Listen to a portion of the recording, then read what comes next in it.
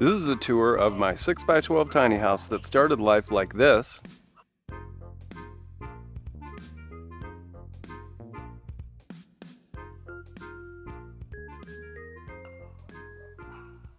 And now looks like this.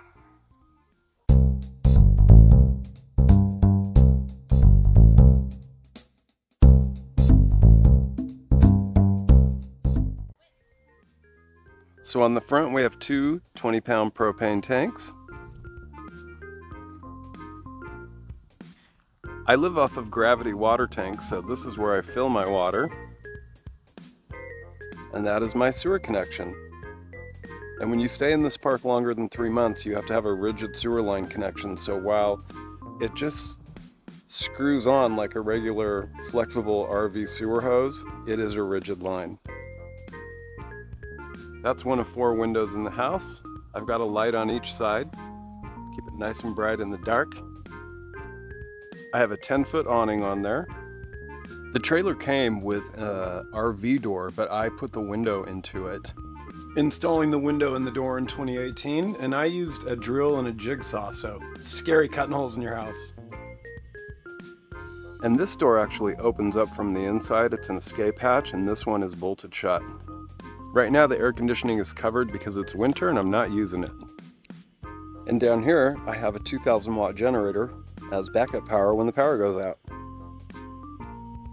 I have these storage bins for storing everything else that does not fit in my tiny house, and they are weather tight. This is my water hookup that's covered right now because it's insulated, and I just pull that off to turn it on because I only turn it on to fill up my gravity water tanks or to do laundry.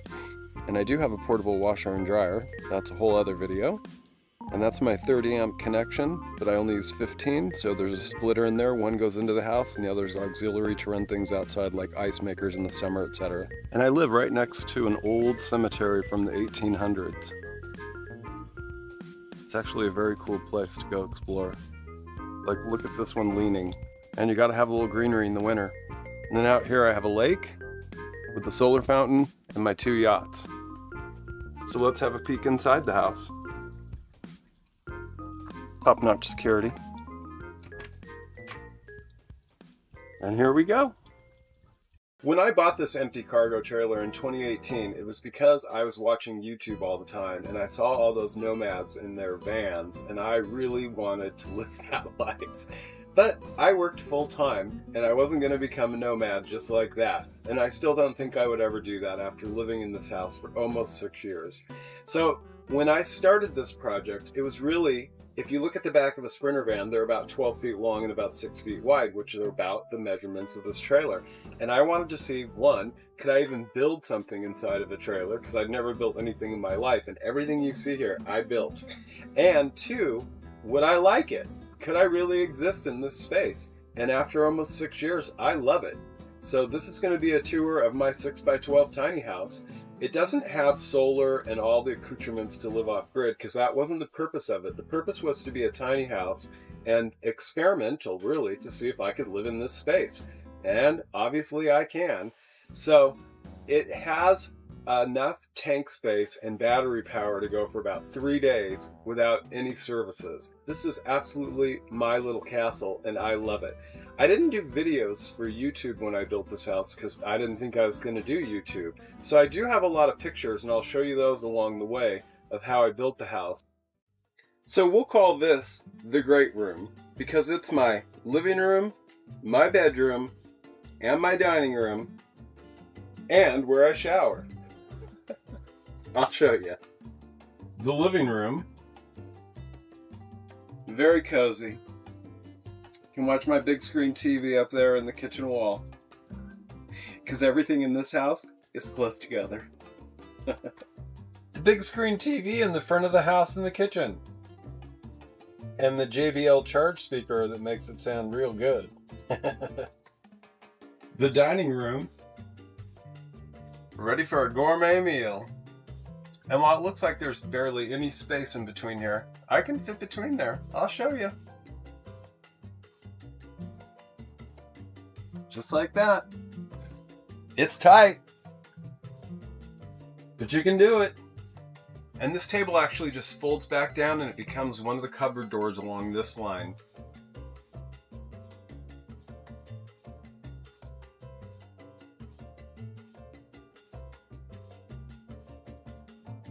Done. And now, our bedroom. The Murphy bed.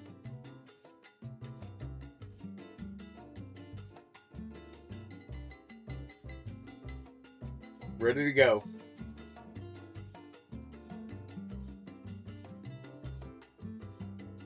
And just as easy as it comes down, right back up it goes. I did a whole video on how this Murphy bed works and how I designed it, and that's coming up in the next few videos. Okay, so here we are. We're finally installing the bed. So we got that done. There's the frame for the bed. I got the floor finished underneath where it will go. And then what will happen is I'm going to face this and put cabinets on it, and underneath the bed is going to be shoe and other storage under here. So I'm pretty bad at making videos, but obviously I got the bed installed and it works just fine. Those are the legs, 1 and 2. So today I'm marking up the wall because I'm installing the cabinets that go above the bed. So the cabinets, here's the face of the cabinets. I already built them, already painted. The early days, installing the Murphy bed, getting it trimmed up, and then getting it painted. That was a job. And then of course we have our shower back here in the house. And this is actually a gravity shower. And I've done a video on that too that's coming up. Quite interesting.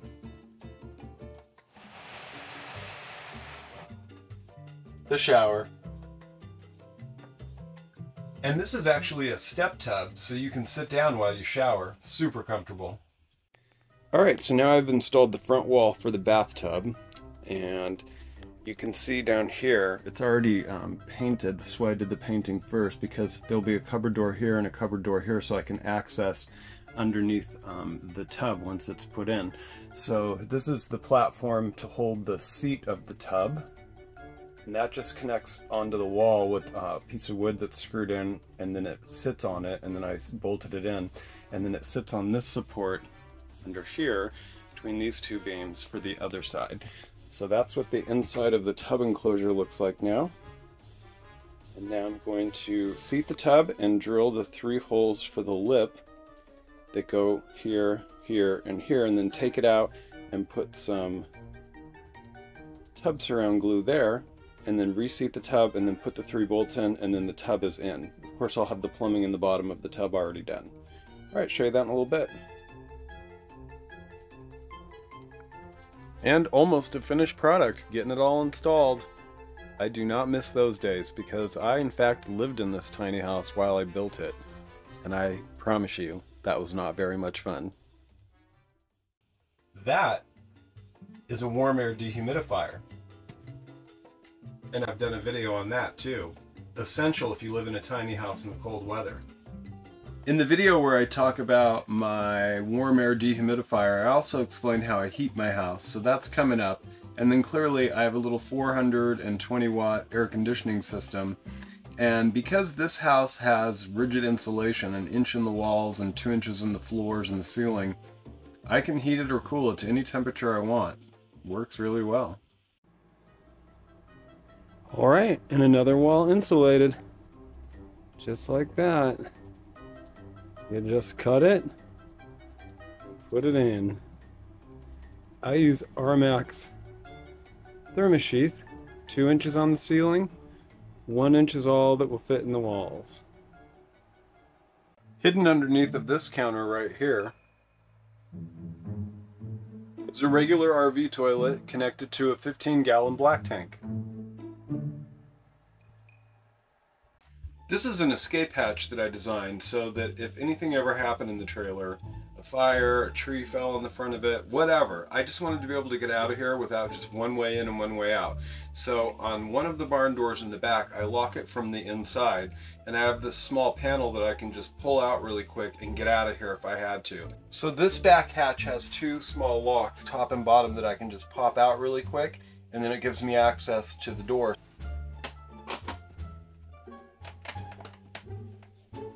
Pops right off. Now I have access to this door, and I just undo the locks.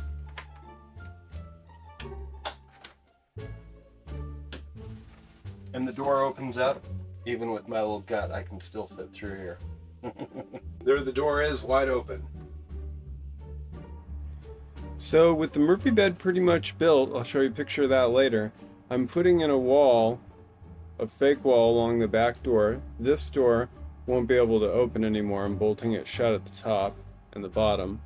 And then I'll put a fake wall in with insulation to seal that up. And then I need to get this wall done and the ceiling, because I need to install the Murphy bed, and before I can install the Murphy bed, all this needs to be finished, because then it goes up against the wall and bolts into the floor, and then I won't have access to this area. So that's what we're working on today. Okay, so I got the wall framed in. Now I'm going to run some wires up over here to the other side of the wall, because I'm going to put an outside light right there, and I just need to get the wires put in. Then I'm going to insulate it with pink insulation here, and then put the rigid in these areas. And then this is going to be an insert that will come in and out so that I have access to get in and out of this door. And I'll be putting 3 inside latches. 1, 2, 3. I already bolted the second door, this one, shut. You can see there's a metal plate up there, and it's bolted into the frame and then into the frame of the door. And then I also bolted the bottom.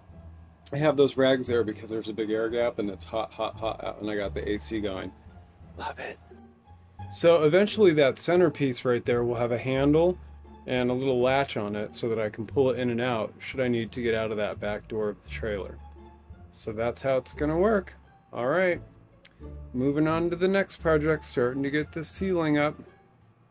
So up here are the 4 cupboards where I store all my clothing, and I do switch it up a bit between summer and winter and keep some of it out in those storage bins. So you just gotta learn how to fold up your clothes real small, keep them all in these cupboards. But this is a pretty spacious closet for me. Underwear and socks, keep them in these little bags, you can just pull them out, super easy to access. Okay. So I have cut out the trim in the ceiling where the cabinets are going to fit all the way down, and everything is marked where all of the support beams go in. So now what I'm doing is texturizing the ceiling because of those little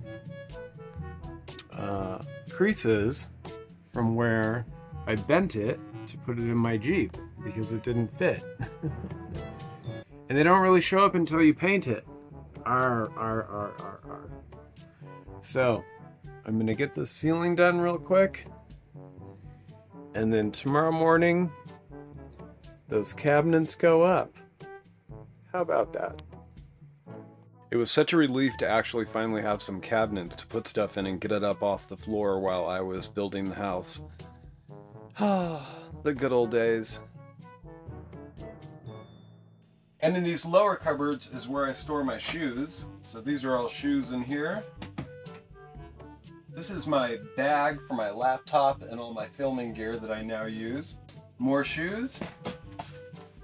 Shoes, and this is a little Korean barbecue. We'll have to do a video on that someday. And then under here, I have my stand mixer, which is like a miniature KitchenAid. And this is a 1000 watt power bank. It's a lithium iron phosphate, so hopefully it won't start fire. Gotta have your smoke detector. Saves your life. Carbon monoxide detector. And a propane gas detector. And that's how I power my trailer during power outages, which we have up here in the mountains quite frequently. And that'll run my trailer for about 2 days. And when that starts to go low, I use my generator, it's a 2000 watt Honda knockoff generator, to power the trailer and recharge the battery. On this side of the house, underneath of the bathtub or the shower, because there's a seat in it, it creates a lot of storage.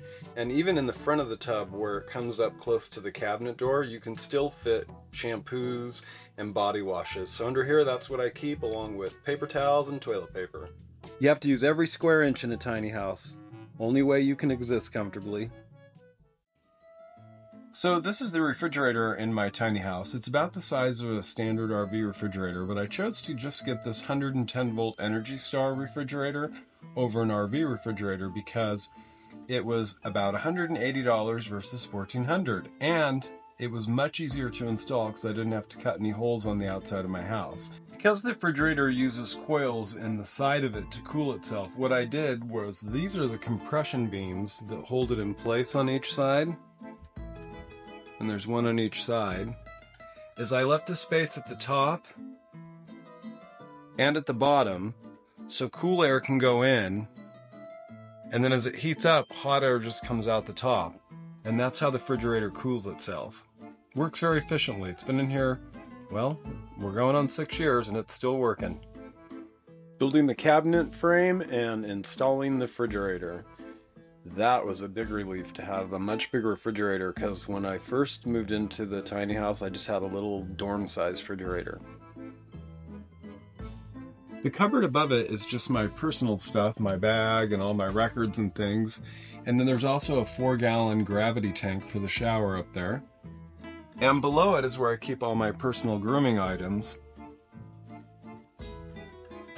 So just my grooming bag, some creams and things, and then there's a bag behind there because up here in the mountains, you have to keep a backup for everything. So I have extras of deodorant, toothpaste, all that stuff, because we only shop about once every month and a half. So this cabinet right here was designed to fit an apartment-size washer, but it ended up that I didn't use that in this house for many reasons. So right now that's just a storage unit where I keep my dirty laundry. And below this cabinet is where I keep all my cleaning supplies, my laundry detergent, Windex, bleach, etc. So since I've been living in my house for almost 6 years, it's starting to get pretty beat up. You can see where I have hit the sides of things so many times that the paint's coming off. And then I have a little table I keep over here, like a TV tray, that I've dropped onto this cabinet so many times it's damaged it. So in an upcoming video, I'm going to show you how I redo these cabinets. And the cabinets at the front of my great room, are my spice cabinets. I like to cook. Gotta have a lot of spices. And that controls my outside lights. One in the front, one in the back, and one on each side of the trailer. My little trash can.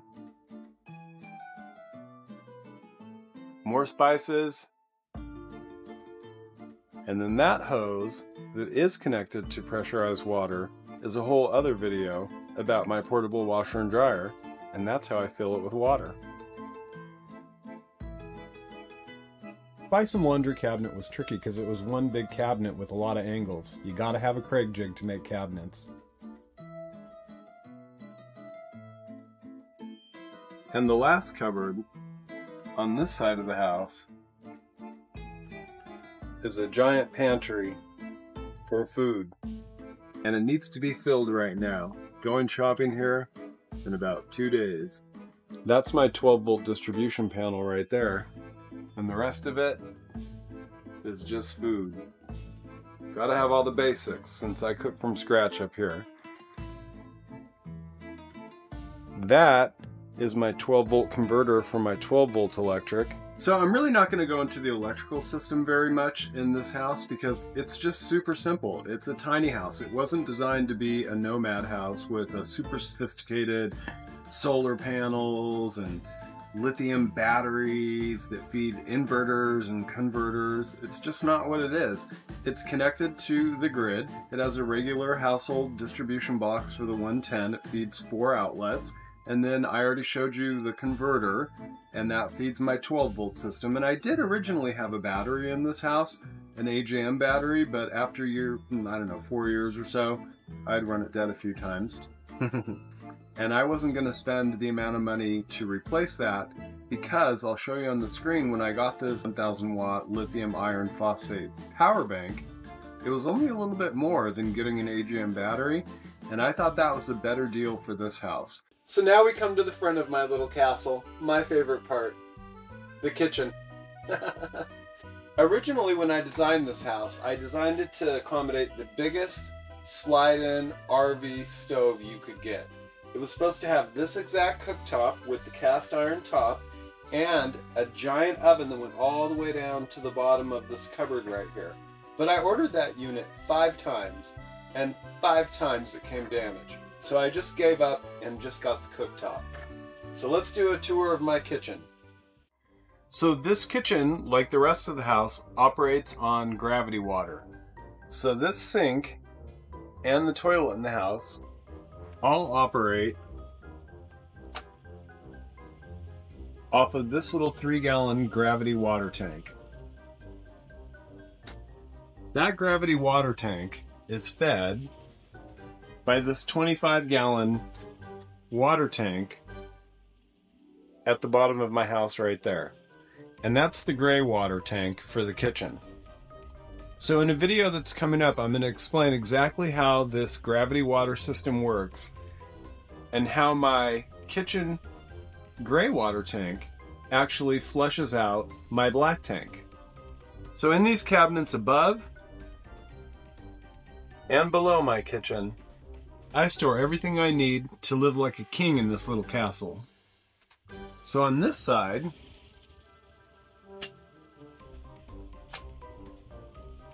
we have our plates, our cups, our bowls, and our little salad plates. These store little accoutrements like our measuring spoons and all the little clips I use to seal the bags of leftover food.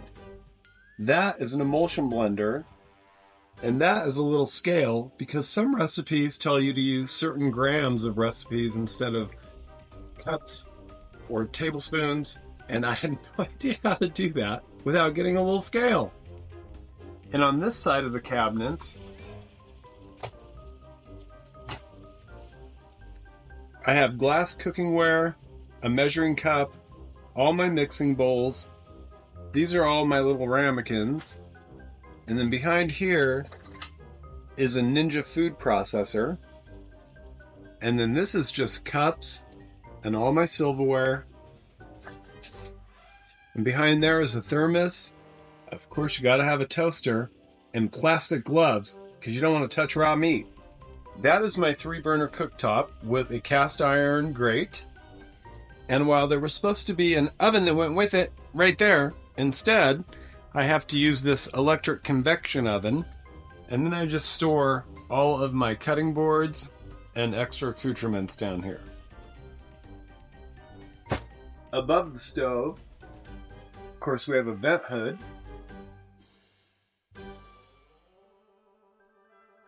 While that may look like a Berkey, it is not. It is called a water drop, and it costs less than half of a Berkey. So that's why I got it, and it works perfectly. And below that is a cabinet where I store my canned vegetables and canned fruits. And then this is a pressurized water bottle, of course manually pressurized, that we use to fill the gravity shower. And that's a video coming up. And then the cabinet below where I store my oven is where I keep all my pots and pans, my Instapot, a miniature blender, and other accoutrements. And behind this, which is my water heater, are more pots and pans.